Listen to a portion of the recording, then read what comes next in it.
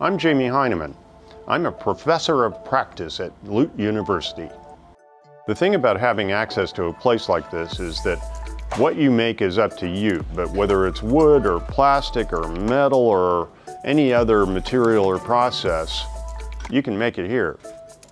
One of our priorities here at the JHC is to encourage students to develop environmentally responsible new technologies. So we like to see things like material science, like this beam that's using wood, even with robotics and things like that. If it has an environmentally beneficial purpose or feature to it, we like it.